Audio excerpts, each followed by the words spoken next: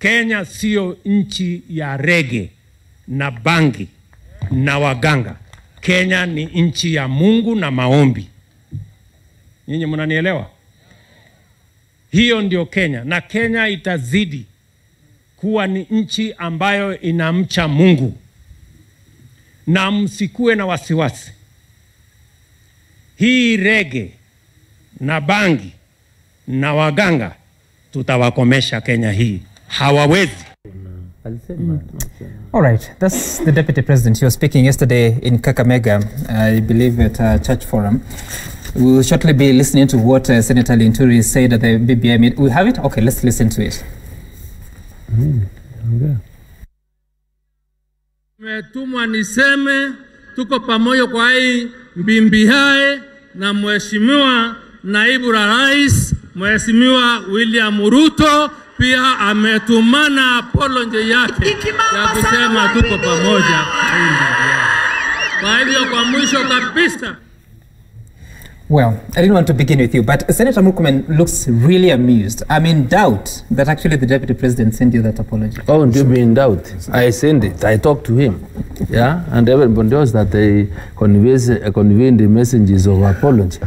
How would he send an apology and then the following day he's talking about these reggae, nabangi, itakoma? You know, the thing here is, in terms of this aspect of uniting Kenyans under the Building Bridges initiative, we are not opposed to it. He is not opposed to it, right? So I think, in my view, also where I have some bit of a problem is the methodology and the style in which we want now to move from the main agenda of the BBI to achieve other political things that people not have, we may not be aware. So if the BBI is meant to reinvent or to resuscitate, right, or to give people now another opportunity to become relevant in Kenyan politics, that is what we are supposed to. But if they were to get political relevance after informing constitutional change, we have no problem. But let's not take advantage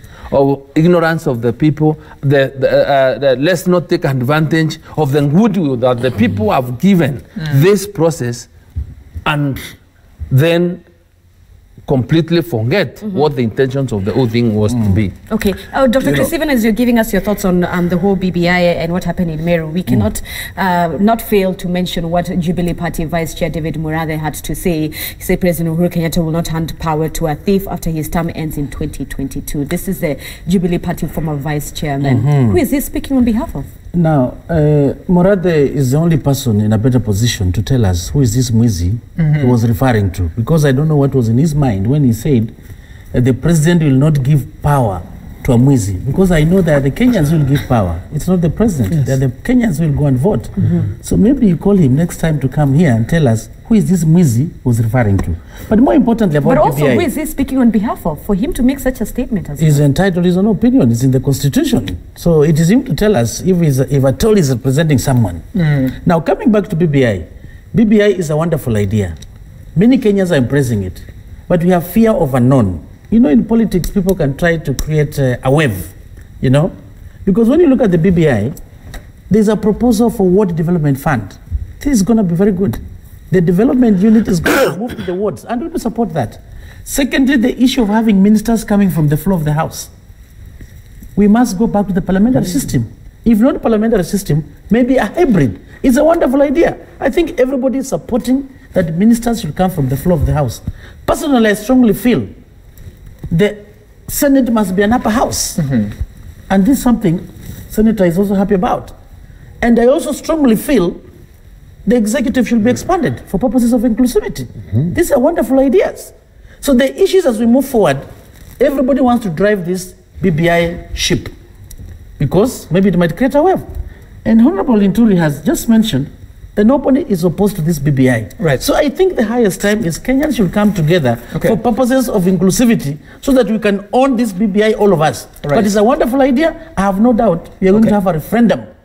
And with this BBI, I think it's going to add a lot of value as far as the issues around elections. We don't want a winner takes it all. So you don't think we're going for a referendum? No, we should go for a referendum. Oh, okay. Yeah. Okay. Honorable Malim was itching to respond.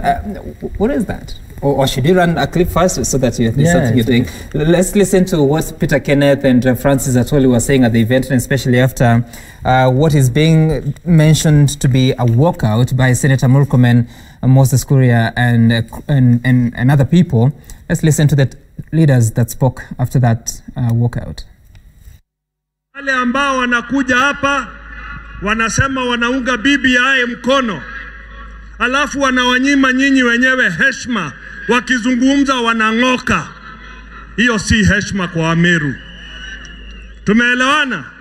Hiyo si heshima kwa Wameru. BBI is not just about executive. Si mambo ya viti peke yake. Wale wanapinga BBI, manake ndani ya BBI kuna mambo ya kupigana na corruption. Wanaongea juu ya utapeli, lakini hii BBI ukiangalia point ya 8 ni ya kupambana na ufisadi. Because nilisikia hapa watu wanasema BBI sio ya utapeli. Utapeli katika Kenya iko kwa ofisi ya nani? Utapeli katika Kenya uko katika ofisi ya nani? Ofisi ya nani? Munya amesema hiyo. Na Munya amesema hiyo. Na Wakatoliki wenzangu, mimi ni Mkatoliki, muombe sana hiyo ofisi isichukue uongozi wa nchi hii. Uhuru hata wachia mwizi hii kiti. Mumenielewa? Ama awachie mwizi? Awachie mwizi? Hata wachia mwizi. Mambo ya BBI si mambo ya kusaidia mtu fulani achukue kiti. Hiyo ni poronjo. Hiyo ni poronjo ya siasa. Kwa sababu wakati wa kupiga kura hakuna mtu asatuiwa kutafuta kura. Kila mtu ako na haki ya kutafuta nini? Kura. Kwa hivyo kusema BBI ni kukukanya wewe usipate kiti, hiyo ni uongo na ni poronjo, tuachane na poronjo. So, Honorable Malim, of course, you're a senior politician in this country and a senior leader. So, the theater that the country is being treated to of name calling, drawing what you'd call, as he put it, us versus them. How do we survive that as a country? You talked about the handshake. How do you move to the next phase of uniting the country at a time there is all this name calling?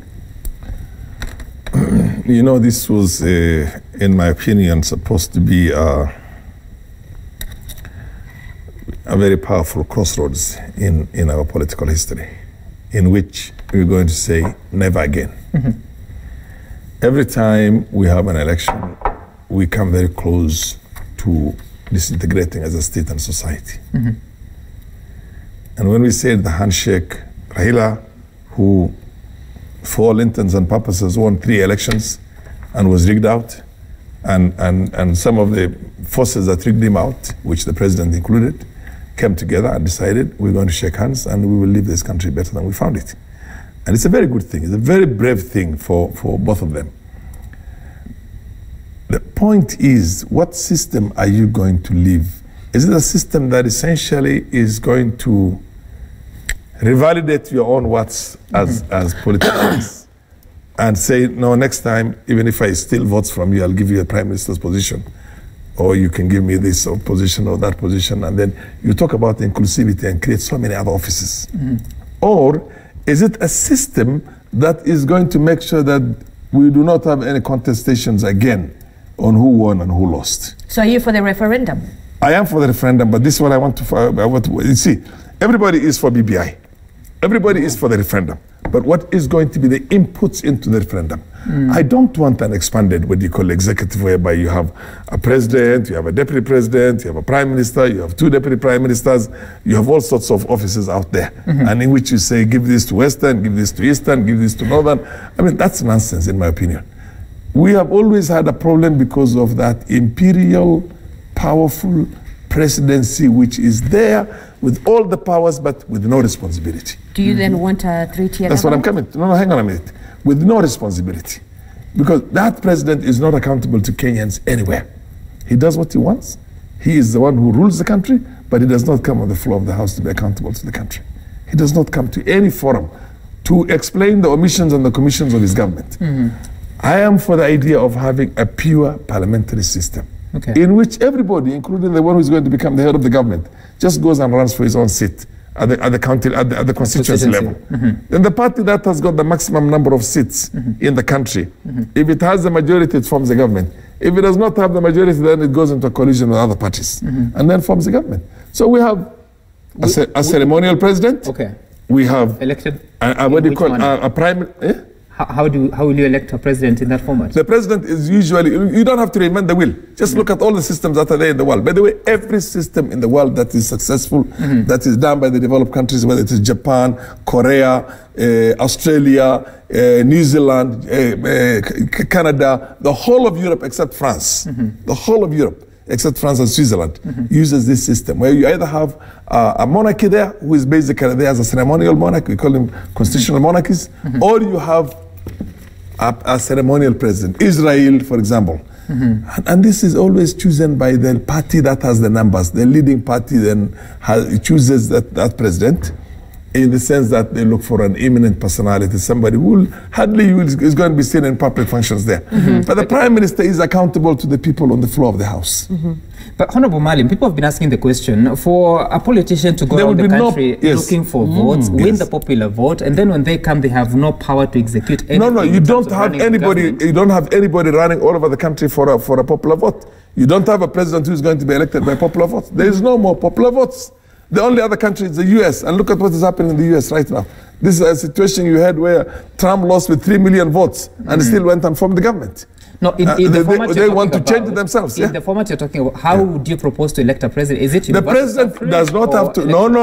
It's not universal suffrage. Just read how the Israeli president. I'm asking you. What happens? Parliament comes together and gets an eminent personality. Only Parliament elects that person. So you want a parliamentary... And that personality has very limited executive powers, other than receiving ambassadors and other than telling the Prime Minister to form the government, the party which has the numbers. Instead of a monarchy, you have that ceremonial president. And he has a term which is 6 years. More than 1 year, more than that, so that he can see one government and hand over to the next government again. And then one time only he goes. All right. Do you agree with a rotational president? No. Then how will we ever see a Somali-Kenyan president? Why do I have to be a president? I don't need to be a president. You don't need to be a president. But if you have this system that's there where you have a prime minister who's accountable to the people and a government elected, taken from parliament. A parliament. You don't need to have a president to succeed. And in the case, Kenyans, I don't think Kenya will really need to care who becomes president. What we need to be advocating for is fairness and equity in terms of resource allocation, in terms of whatever opportunities are available. And that will be a must. I beg to differ. Yes, Kenyans really want to vote for a president who has powers, and that's why some of us are advocating for a hybrid system. There's no way you can not vote for. You are voting for someone, and it's going to. Yeah, their code was almost there. There was some delicate balance. We must borrow something from the presidential system and something from the parliamentary system. You can't have a pure parliamentary. It must be a hybrid. That one. Can I just correct? Malim, I'm sure all of us cannot agree on the views I want to correct that on the one which we had with Kibaki. That was the national accord was 50-50, which means there was a contested, and these people, we came together to share power. But if you're going to do it in a proper democratic way, how are you going to share power, if I may ask you? You have a president who appoints a prime minister? The Ghana system. Listen to me. You have a president who appoints a prime minister. Then you'll have a president who is coming from the mountain region. He will appoint the prime minister coming from Luo Nyanza, and he'll appoint a deputy prime minister coming from from Western Kenya. He does not need any other Kenyan. The rest of us will be left out in the cold because that gives him the numbers he needs in parliament. All right. You see what I mean? He has the numbers, sorry, not in parliament, but the numbers he needs in popular elections. It's finished. All right, let's take a short break. When we return, we'll be talking about the situation in Nairobi. We know that last week, President Kenyatta oversaw the transfer of certain functions to the national government of the Nairobi County. We'll be looking at that in the little time remaining after the break.